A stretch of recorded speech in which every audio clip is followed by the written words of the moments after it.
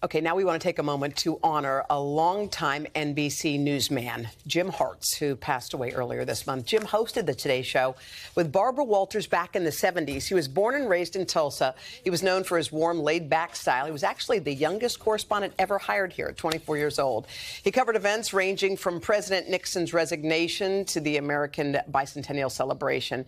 But his real love was reporting on NASA space launches. He also anchored newscasts at our local NBC stations here in New York and in D.C. Jim Hartz was 82 years old. Our thoughts this morning with his daughters and his grandchildren as well. Absolutely. Hey, thanks for watching our YouTube channel.